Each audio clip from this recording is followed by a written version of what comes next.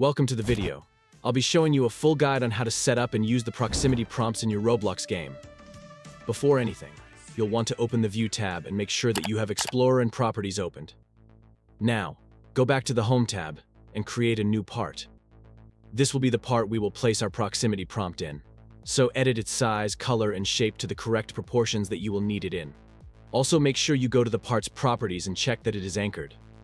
Once you're done with that, hover over the part in the Explorer tab and press on the plus sign. Search for proximity prompt, and when you find it, click on it to insert it into the part. If you test the game and walk over to the part, you will see that an interactable prompt will appear if you go close enough. If you look at the prompt's properties, you'll see a big selection of values.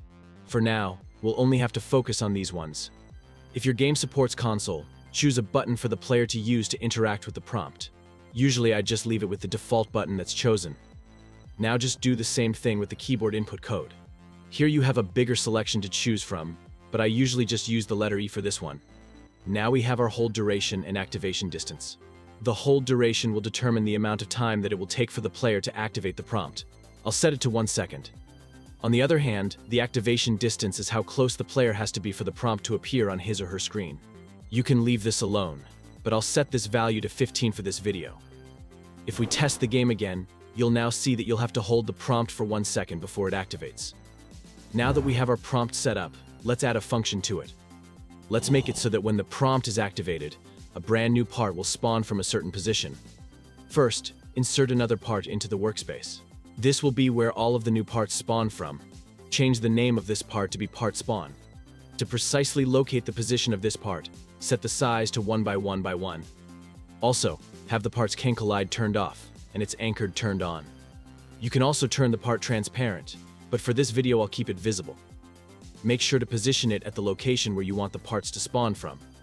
Now in Explorer, go to the proximity prompt and click on the plus sign. Then, insert a script into the prompt. Now, let's get to scripting. We'll first start by identifying the proximity prompt.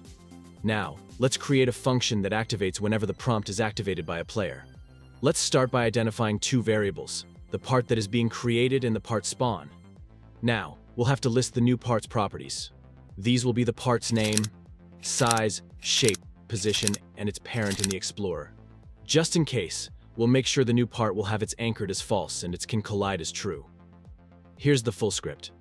If you test the game and interact with the prompt, you'll see that a newly made part will spawn from our part spawn.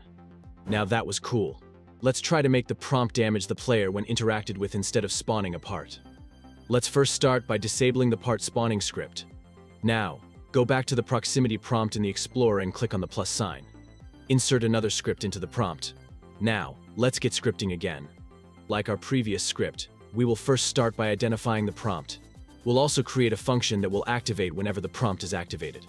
However, make sure to add player in the brackets as seen here so that the script can detect who is using the prompt. Now, we will locate the player's character and humanoid. We are ultimately trying to find the humanoid to access the player's health. Next, we will make the player deal 10 health points whenever the prompt is interacted with. If you want it to deal more or less damage, you can always change the number value here. Here's the full script. If you test the game and activate the proximity prompt, you'll now see that it will deal 10 damage to your player.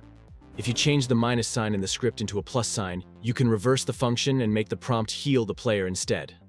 Also, don't forget that you are able to customize the proximity prompt by changing the action text and the object text. Anyways, YouTube thinks that you'll like this video, so check it out if you're down for it. But other than that, thank you for watching, and I'll see you in the next one.